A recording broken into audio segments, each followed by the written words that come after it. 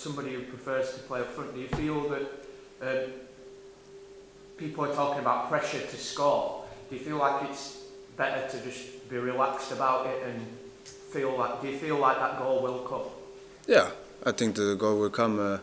What I say last week, normally this is a goal, so yeah, I don't put pressure on me. I want to score, so I work hard to help the team when I score or when I give assist, and I don't put pressure on me. And I know that the goals come when I work so hard for the team, so this is why I don't put pressure on me.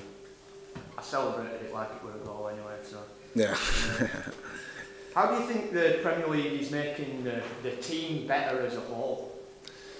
I think we have to stick more together than last year because there are a lot of bigger teams than last year.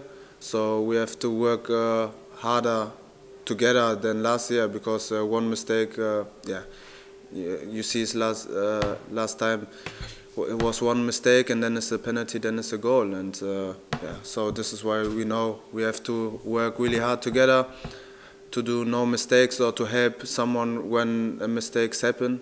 And this brings us really well together. So have you, as a team, have you got round Chris Lowe a little bit and maybe put an arm around him, or is he not that kind of character that needs that?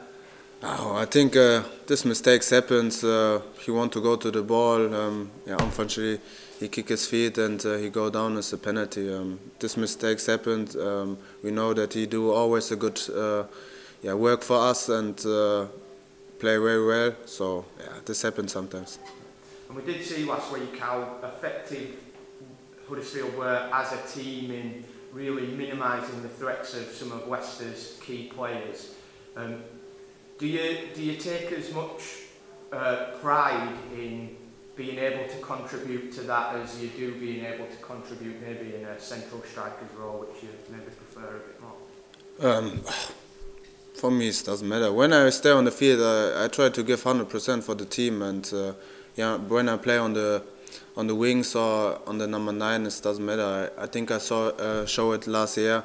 Start on the number 9, score some goals, go on the wings, score also my goals or give assist, and it's always for me to help the team, and it doesn't matter who scores. So I try to help the team with my gameplay, and this is most important for me. And coming up to Burnley at the weekend, what do you envisage as being maybe the ideal result? Obviously going looking for 3 points, but it's away from home against an extremely well organised, similar to Huddersfield, well organised, disciplined side. Is there a result other than 3 points that? We want to go there and want to get the 3 points, 100%. I think now we have another 2 days to prepare us for this game, and I think in this game it's very important that we do no easy mistakes against this team, because this team must stay in the defense really well and also in the counter-attack.